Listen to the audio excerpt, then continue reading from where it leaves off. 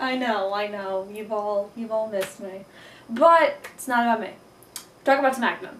And it's returned to my hometown of New York. And no, I wasn't there, as you see. I'm at home. Oh wait, I forgot something for Kyle. Hold on. Kyle, I didn't forget it. I don't know if you can see it in the frame, but I have his little food cart here because, you know, he likes to make fun of me for it. So don't worry, Kyle. I brought it. But let's waste no time. We are here reviewing the September 10th episode of Friday Night SmackDown, and what a jam-packed show we had.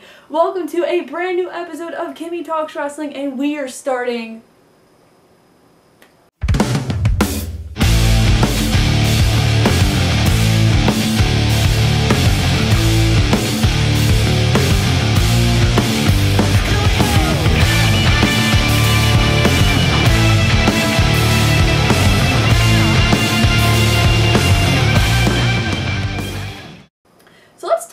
show. So this was the first show at the Garden in 2 years, which is insane.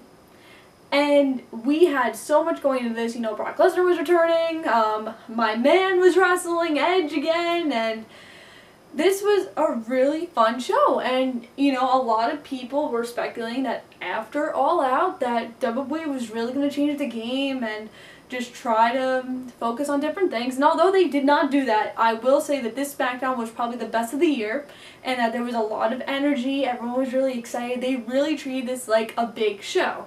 Now, I'm going to go off of speculation, because it has been speculated that Zelina Vega was actually supposed to be on last night's episode of SmackDown, but her match was cut. So, if you don't know, Zelina Vega's dad actually died in the 9/11 attacks, which is the 20th anniversary today, as it will be posted on 9/11. And I don't necessarily know if she was actually scheduled for a match and they canceled or whatever, but to leave Zelina off a show like that in her hometown, like, that was kind of messed up, especially that show. And I believe, now remember, I've been on vacation for 2 weeks, so I have not... Well, first of all, Aruba doesn't even have, like, wrestling anywhere.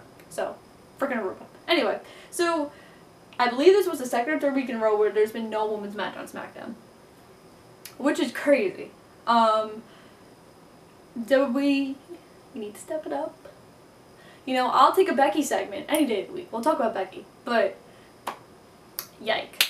But let's start with how they kicked off the show, with the Bloodline. So, you know, Brock Lesnar was returning, and Roman Reigns and the Usos were out there saying that they run MSG, they run SmackDown, they run WWE, and Brock came out, and I was very intrigued because Brock doesn't cut promos, and Brock goes, "So Paul, why didn't you tell Roman that I was going to be at SummerSlam?" And the funny part here is it was literally within the first, like, 3 or 4 minutes where WWE had to mute the crowd because they were cursing. I think they muted them like 2 or 3 times, and it was so funny. So, you go, New York. I love you guys. So, this segment was really interesting because, you know, you got to see what side Heyman was taking, either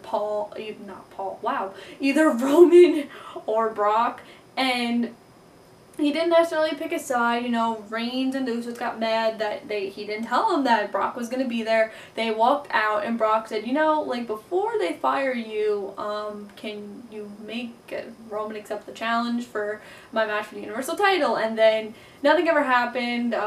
Brock was going to attack Paul, and then Reigns and the Usos saved him. So this match is going to take place at Crown Jewel, or whatever they're going to call the Saudi show. I mean, this segment was really good. I would have rather seen this match at a local pay-per-view. But I guess it'll do. But it's going to be interesting to see, obviously, within the next couple weeks. We're going to see, like, if Paul's going to go with Brock, Paul's going to go with Roman. So it should be interesting to see where it goes. Then from there, we'll talk about Becky. So Becky and Bianca were signing the contract, and bless Becky's heart, because Becky's been trying so hard to, like, put herself over as a heel, and she did it in New York. You know, she said, oh, like, what if I don't sign this contract? Like, what happens? Like, why do I deserve to sign this contract? I saved you guys, because you guys were in a scramble last minute. I left my house, I left Rue, which is Becky and Seth's child. I left Rue at home, and you want me to defend my title, and like, why? Like, why am I doing this for you? What am I getting out of this? So that was really interesting, and I actually got the New York crowd to boo, which was really, really cool, meaning that Becky's been trying so hard to get herself over as a heel, and she definitely did it here. She eventually signed the contract, so this match is set for Extreme Rules in 2 weeks.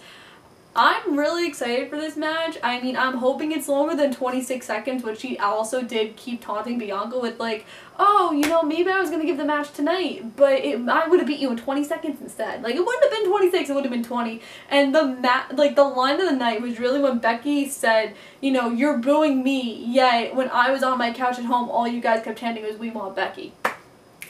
Which ain't a lie. Like, that's a really good line. So, also the funny thing is, Becky came out with a red fur jacket. And if you look at what Seth is wearing now, Seth is wearing a white, like, feather furry jacket. So, like white, like husband, like wife. And now from the man to the man's man, oof, this match. So, this match, it was still really good. Don't get me wrong. Edge and Rollins, their match at SummerSlam was great, their match last night was great, but there were a couple botches from Seth, and it was really scary. The Glam Slam, he didn't hit it right the first time, and I was like, oof. And then there was one point where he does this thing on the rope where he flips over. He missed, and he stumbled, and he fell into the ropes. I was like, oh, Seth, what are you doing? So that scared me a little bit. I mean, not saying that this match was bad. Like I said, this match was still really good, but the botches kind of scared me because I'm like, Seth doesn't do this. Whoa. And so I'm assuming this is going to go to a match 3 at Extreme Rules, because how the match ended was that Rollins cheated. There was a ref, but he elbowed Jessica in the face and hit Edge with a low blow, and then he... Oh, that's an interesting commercial for Roads to the Top. Okay. Anyway, so he had the low blow to Edge, and then he kicked Edge in the face like 5 or 6 times, then hit the stomp, and then everyone's like, oh my god, his neck. And then they were strolling him off in the ambulance, and the interviewer was like, oh, Seth, how do you feel? And Seth's like, I mean, my arm kind of hurts. I really don't know how to feel. Am I supposed to feel like a certain way? Like, how do you feel? And it was just so funny, and I'm like, damn, like, Seth has no emotion anymore. So this is probably going to lead to a match 3. I don't necessarily know what the stipulation is going to be. Or what, like, I don't know, because to me, Extreme Rules match, oh, but that's probably going to go to Roman and the Demon, which we'll get to next. So, I don't know. So, you should all comment what stipulation you guys think this match is going to go to, because I really don't know. Yeah, I can't think of one off the top of my head. I mean, I would say a ladder match, but, like, they're not really fighting for anything because neither of them are champions, so, oof. And then we go to the main event. So I was actually shocked that Rollins and Edge didn't main event, because it was, like, very much announced that this was going to be the main event, but given what ended the show, I'm actually excited that this was not the main event. So, it was the Street Profits versus the Usos for the tag titles, and this match was really good. The Street Profits and Usos can put on really good matches, as we've seen. And the Street Profits were about to reclaim their tag titles, and Roman came in, and Roman saved them. So the match went to a DQ. So I'm assuming this match also going to be Extreme Rules. And, you know, Roman's standing there, and Roman takes the mic, and he goes, you know, what did I all tell you before? I run MSG, I run the Garden, I run WWE, like, we're not doing this. And all of a sudden the lights go out, and you hear the music, and you see the red lights, and it is not the Fiend, it is the Demon King himself, Finn Balor, in really cool face paint. And I don't know what kind of shorts he was wearing, like, I don't know if that's new or not, but that was really weird. And the SmackDown ends with the Demon King and Roman Reigns facing off. So this is absolutely amazing. I don't necessarily remember the last time. I believe the last time we saw the Demon was when he faced the Fiend in the Fiend's first feud. I could be wrong. I'm not necessarily sure, but I'm like, that's what I'm envisioning the last time I saw the Demon, because we didn't see him in the second run the NXT. But I'm really excited. This actually adds a lot to the match, because there's a lot that Roman can play off of. And you could say, like, oh, Roman's so indestructible that you need a demon to beat him. So this is this is fun. This is going to be really, really fun. I'm excited for this match now. And, I mean, who doesn't love Demon Finn Balor? I mean, come on! So, SmackDown was really good. I mean, Trae Young was there, and there was like a 10-man tag. I think that's the only segment I'm actually missing. But it was like a fun 10-man tag. You know, like, oh, the faces win. Yay! That scared me. So that's really it. Like I said, I thought this episode of SmackDown was really fun. This is kind of the attitude they need to have for the next coming weeks to try to like get the WWE's momentum back. Because now a lot of people are watching AEW, and given what AEW's been doing the last couple months, WWE needs to get back on that momentum trail. So yeah, so after this is going to be my Rampage review, so check that out. And then in that Rampage review, I'll list all the things I need to list of where you can find me. But yeah, I'm back! Yay! Bye.